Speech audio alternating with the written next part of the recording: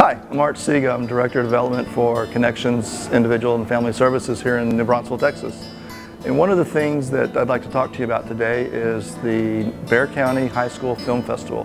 This will be its second year, and this year they're expanding to, I believe, 7 counties, Comal County being one of them. The process behind it is the high schools pick a charity, and they put together a production team, and they get real life experiences creating a information video for a local nonprofit.